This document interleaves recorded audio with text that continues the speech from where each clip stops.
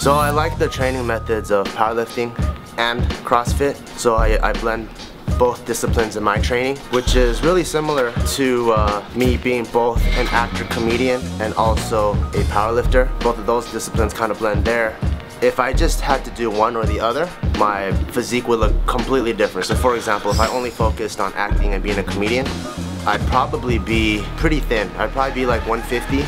And the reason why, it's the most versatile. You know, like I can play the North Korean soldier, I could play the geek, I could play LAPD. They just have to dress me up in different wardrobe and then boom, instant character change.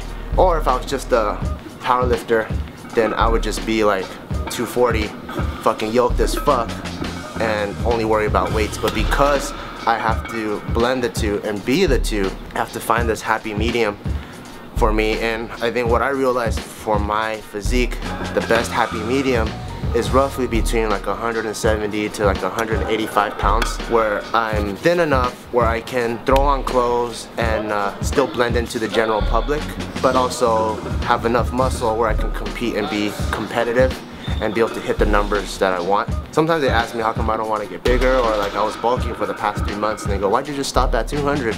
Well, it's because I just wanted to gain my strength, and then now I'm going to cut back down to like 180. What do you want to add to it? About 45. Another 45?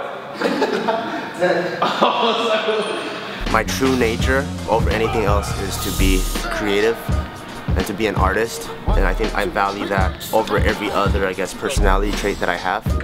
And because of that, acting is my art, and therefore film is my canvas. So having the most widest spectrum of paintbrushes and paint colors is the most important to me. I mean, if it comes to a point maybe like I end up going, you know what, I'm over this art stuff, then yeah, I probably would just be like, I'm just gonna go for one role. Like I'm just gonna go for Terry Crews type roles, or just go for The Rock type roles. 1, 2, 3, got it!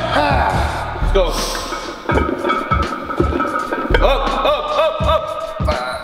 Up, do the work. I fucked up, I didn't push all the way through. Gotta do it one more time. Let's go, come on Bart. Whenever you're ready. 1, 2, 3, got it! Let's go, quick, let's go. Up, easy. Up.